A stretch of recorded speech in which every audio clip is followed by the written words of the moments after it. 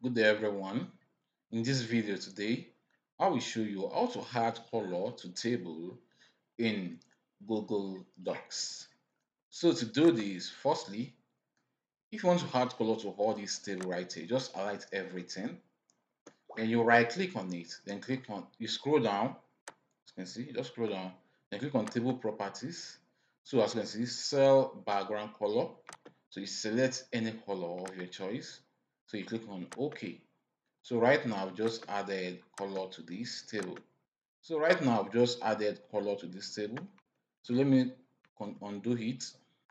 To add color to just few cells, just highlight it, then right click on it, table properties, color background, cell background color, then you select the color of your choice. So you can then click on OK. So right now I've added color to these cells. So that was how to do this. Hope this video helped.